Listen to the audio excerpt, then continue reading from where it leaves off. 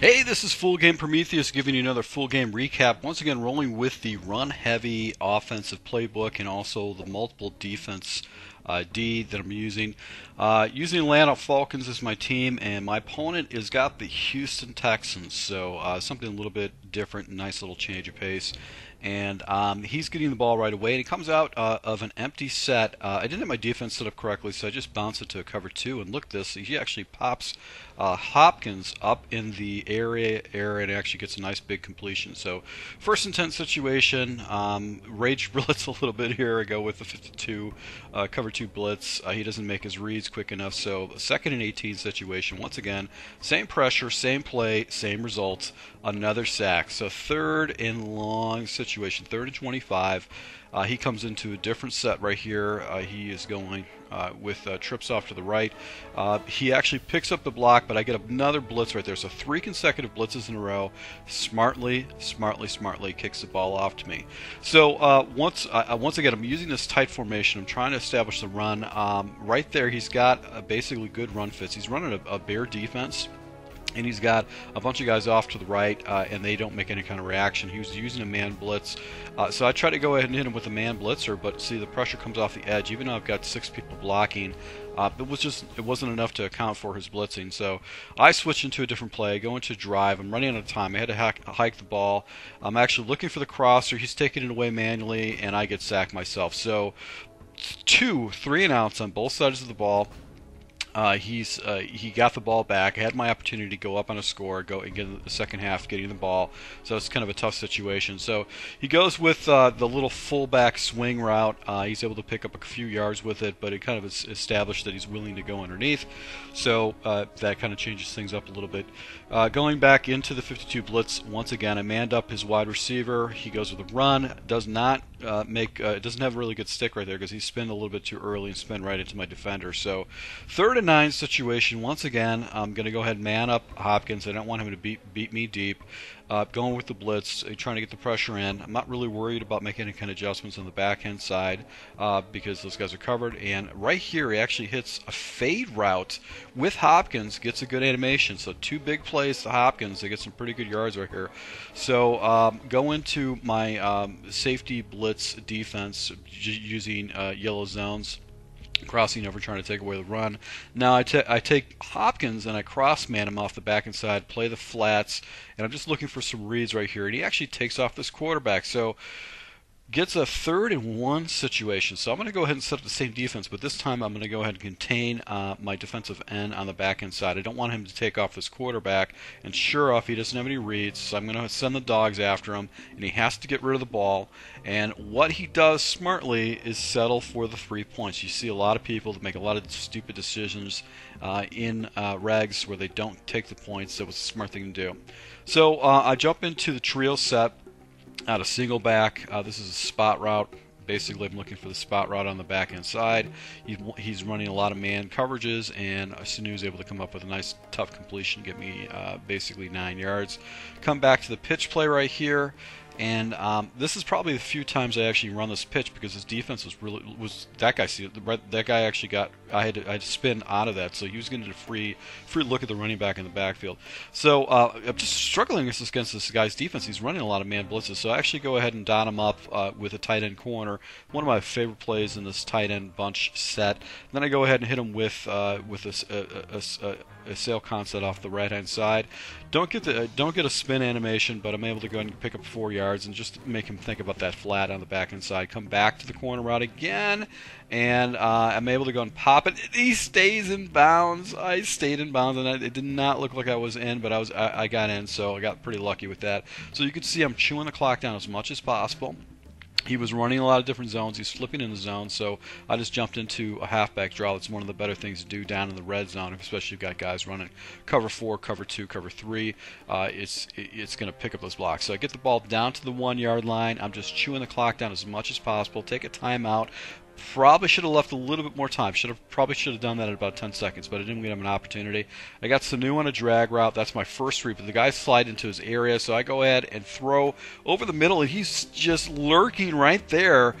but I get the hugest break ever. He does not come down with the ball. No one touches the ball down in the red zone, and I'm able to go ahead and settle for 3 points to tie the score. So I got away with one in that play. I sure did. So getting the ball back in the second half here, and back into the trio set. He's manning and lining his guys, but you could see, look at, there's nobody off to the right-hand side, nobody in the area, and he's using a slow defender, so I'm able to go and pick up an easy 6 yards, 8 yards off that run play. So now he's got to defend that right side. That creates a little situation. So I just hit him with a little dive right up the middle of the field.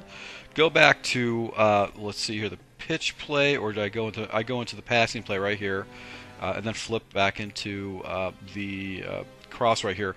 I actually try to throw it over the middle and get a nice little reception with Hooper, but he drops the ball. So 4th and 1 situation.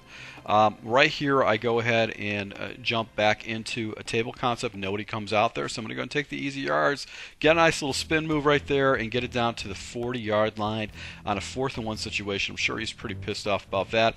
Back to the pitch play again. He was adjusting his guys around. He actually had his guys that would manually adjust right away, so I'm able to go and take and get an easy first down on that. So go into the slot option play right here. Look to the seam, look underneath, he takes the underneath, but right here the deep comeback route is wide open for an easy completion, and they're able to get the ball down on the 6-yard line. So I think he jumps into a cover 3 shell right here, and this is where I'm going to be looking for Jones in the back of the end zone. He gets the animation right there and able to come down and go up 10-3. So 2 minutes left, not a lot of scoring after this. So I go into my safety blitz defense. He actually hits the flat once again with that little swing route. No huddles, so I change up my defense. I flip it. I've got a cover 6 on that side.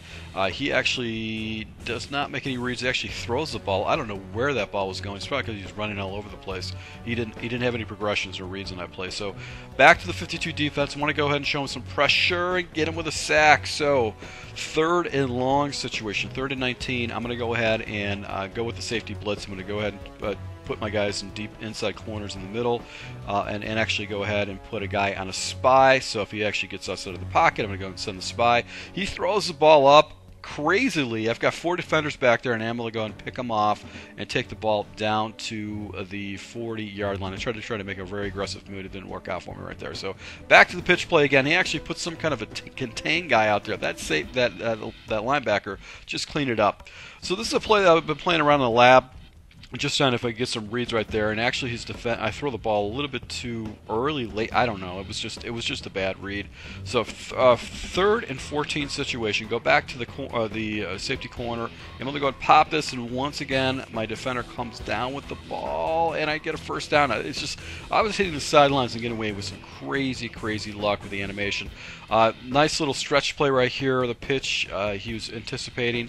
So I go back, and I'm trying to do the inside dive, and right here I'm trying to highlight the tackle, but his linebacker he was using wasn't even covered, so I just didn't even run by him. So 3rd and 2 situation, assuming he's playing with some kind of a cover 2 shell, I go ahead and fake a bunch of audibles. It's a good thing to do if you're going to do a run play. It just messes up your opponent, but right here his defensive tackle comes right off my block and actually gets a first down. So, it doesn't get a first down. So 4th and 3 situation, I'm going to my money play, which is a spot route. That spot route on the back end side is always going to get available. It's always going to get clear.